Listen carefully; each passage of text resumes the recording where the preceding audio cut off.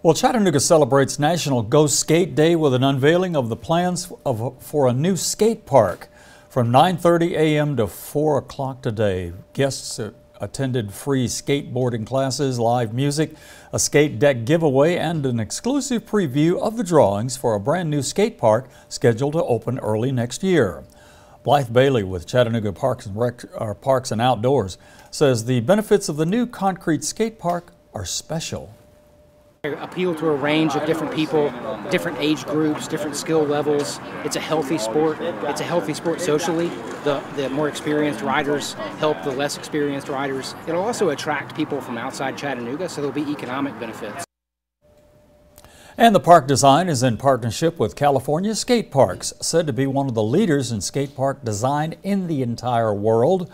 The designs go to bid in the coming weeks with the groundbreaking this fall. The new skate park will join the Chattanooga Skate Park, which has entertained skaters for years downtown.